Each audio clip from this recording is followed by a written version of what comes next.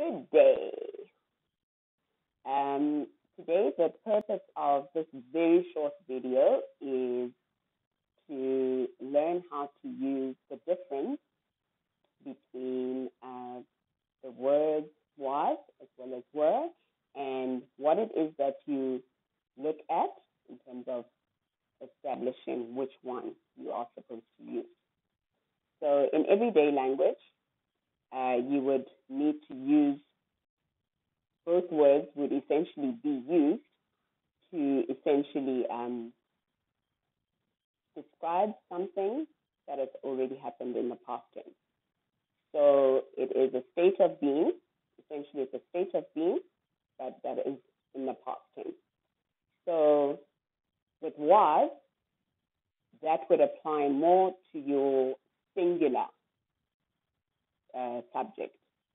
So, for example, let's take I, or he, or she, or it. That is all singular. Each one is singular, meaning that it's only one of that particular thing. So it's one person or one thing, which essentially would mean that you would use was as opposed to were in that instance. Take, for example, we were talking about being in a state of being, of what? Being happy, let's say. As opposed to saying, I am happy, you would say, I was happy. That would essentially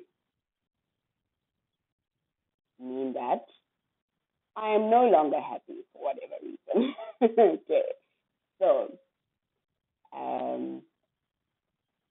I, in that instance, would be applicable because you're talking about me and you're not talking about me and another person. At the moment, it's more than one person or more than one subject. In that instance, we would then introduce were.